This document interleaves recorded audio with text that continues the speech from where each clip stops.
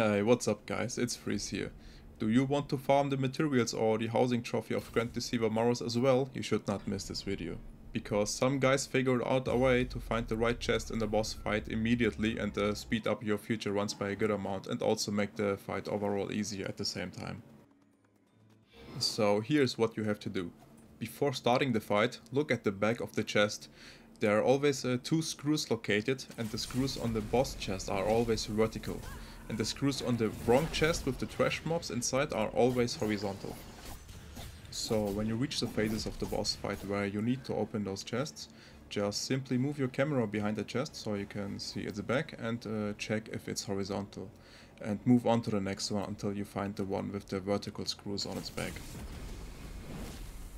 Starting with the second chest hunter phase, there will be also a few chests that will explode as soon as you are close to them. To make this part easier as well, it's the best to run around all of those chests first and activate their explosions. And after they're cleaned, you can now continue to look for the right chest.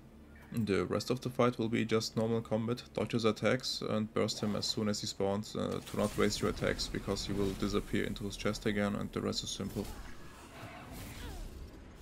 And that should it be already. It's very easy to do, and even easier if you are in a group and all party members know what chest to look for.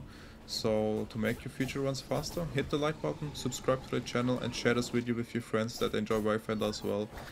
For now, thank you all for enjoying the video, and until next time guys. Peace.